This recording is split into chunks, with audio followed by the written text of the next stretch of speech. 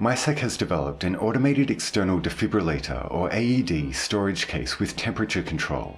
which prevents problems in cold locations such as malfunctions due to reduced battery output or frozen electrode pads. 本体自身が発泡ウレタン構造になってます。従来のは、鉄であったりプラスチックであったりとかってするんですが、こういった、要はクーラーボックスのような、構造になってまして、その中に、ヒーターが入っています。保温性能がとても高いものですから、密閉することによって、中でヒーターが、きちんと働いて、保温がされます。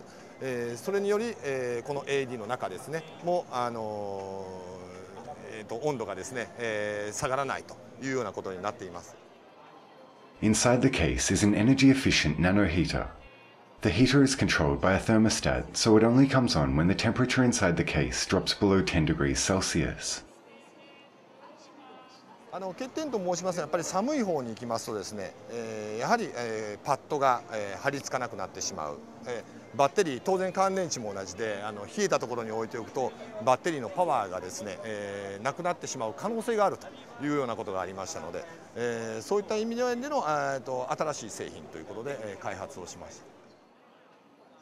た。The color of the case is in line with specifications laid out by the International Liaison Committee on Resuscitation.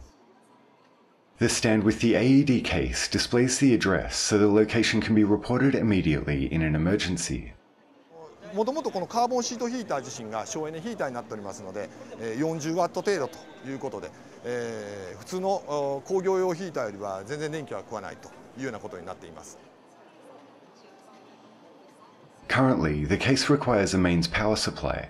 but in the future they plan to develop solar or wind-powered models which can be located anywhere. DIGINFO News.